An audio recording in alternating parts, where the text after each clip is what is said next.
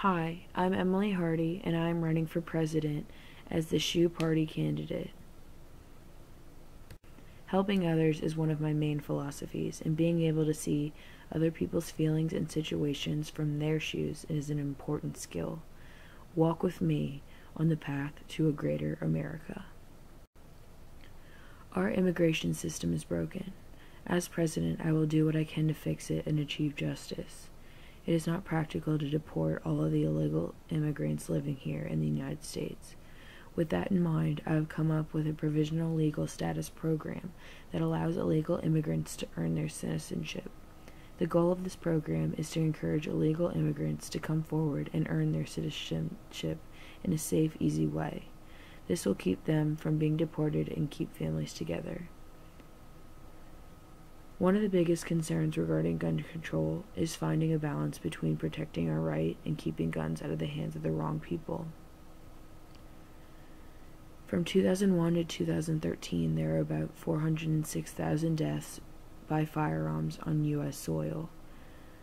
This is important when compared to the amount of homicides by terrorism, which in the same domain was 3,000, even factoring in 9/11.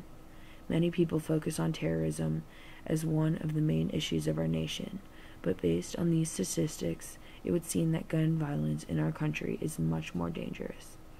Also, the leading cause of death in the nation is motor vehicle accidents, with 35,000 deaths a year, but death by firearms is a close second with 33,000 deaths.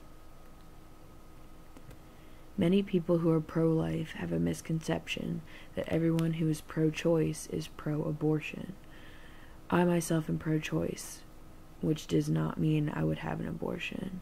I am pro-choice because I am able to place myself in other women's shoes and consider extreme circumstances. If I were to be raped and impregnated at a young age, which is possible because 1 in 6 women have experienced attempted or completed rape, bearing that child could potentially be traumatizing. Though healthcare is not explicitly a right given to us by the Constitution, I believe it is a human right. Other than providing the poor with needed affordable healthcare, this right could result in an increased economic productivity, benefit private businesses, and encourage entrepreneurship. Yeah.